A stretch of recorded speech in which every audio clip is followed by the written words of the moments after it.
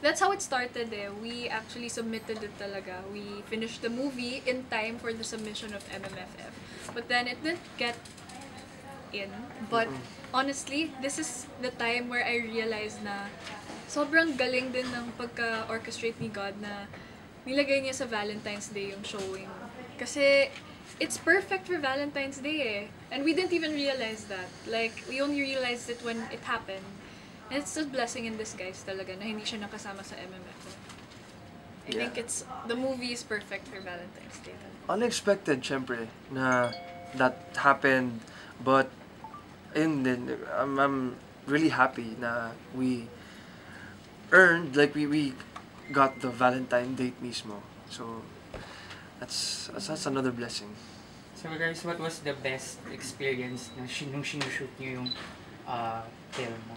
Oh my gosh. I think it's really the underwater scenes. Yeah, even if we got sunog. Super, it was so fun. It was hard, it was challenging. Kasi we were under the sun the whole day. Yeah. Morning to medyo evening. But Yeah. it was worth it kasi napakaganda talaga underwater. Super nice. Super. And that was my first time to shoot something underwater. And like, akala ko nung una parang, okay, this is how it goes.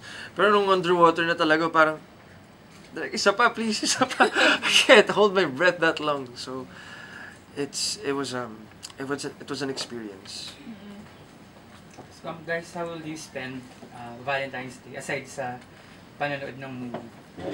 If there's time, then I have. What? I don't want to tell you yet, but I have something naman in mind to.